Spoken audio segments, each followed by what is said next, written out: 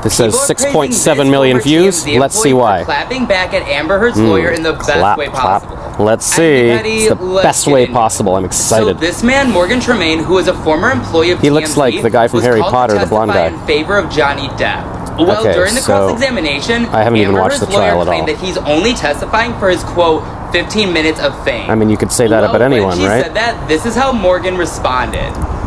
You know this case is being televised, right?